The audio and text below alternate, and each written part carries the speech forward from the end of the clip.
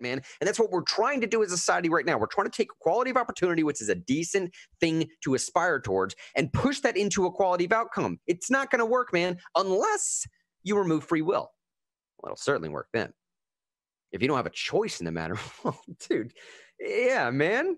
I mean, China has a quality of outcome in some sense because they just tell you what to do for a living. Goodness gracious, man. Back to senior HR business partner Leslie Brown. She was saying that this guy, James, who sent around this internal memo saying that there's other variables, scientifically supported variables, as to why we don't have female representation in software engineers. Now, we can change that if you want to, but just understand what the reference point has to be, what the factual information dictates to you. This lady said it doesn't matter. It didn't matter what was coming out of, how factual his information was. None of that mattered. Because he was a white Caucasian. He was a white Caucasian, goodness gracious. He was a white cisgendered male.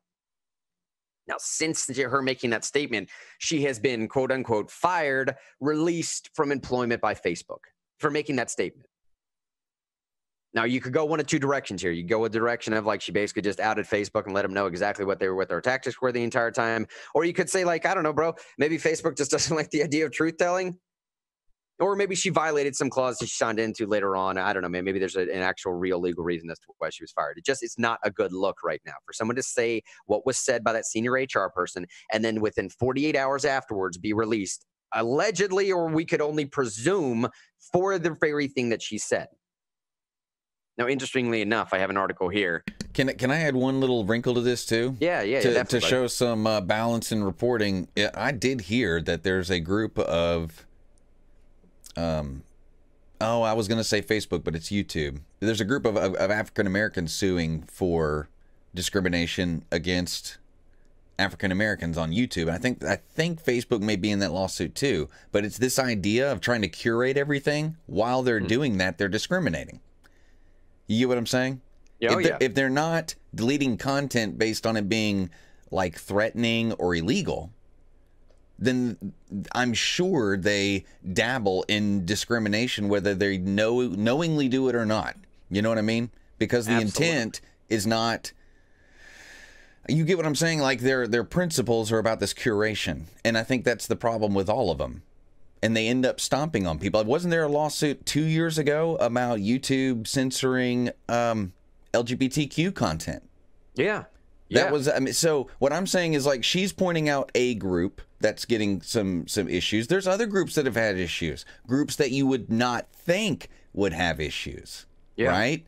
And I don't think it's necessarily because there are people or as an institution they don't like any of these groups, whether they be white people or African Americans or LGBTQ. It's because they don't have as a guiding principle, this is an open platform to let people speak.